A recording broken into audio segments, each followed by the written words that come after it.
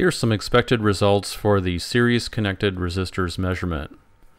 I'll begin by setting up the DMM as an ohm meter, and then I want to do a quick check by shorting the probes together to make sure that we have zero resistance.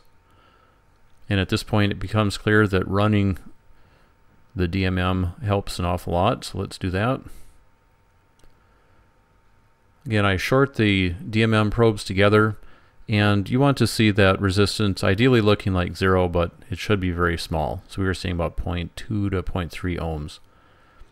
Here I'm measuring the resistance of R1, and I read that as 9.91K.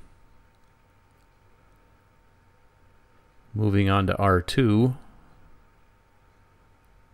47.1K. And R3 shows up as, looks like 32.5K. I'll try that one more time just to make sure.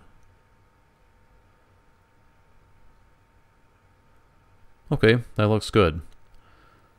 All right, let's go ahead and reconfigure the circuit with the wiring to make a couple sets of series connected resistors. That's the first set, and the second set is down here. So I measure the equivalent resistance of two resistors connected in series,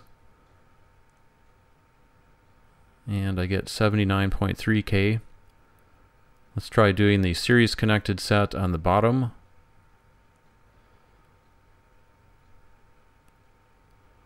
And it looks like 91.0K.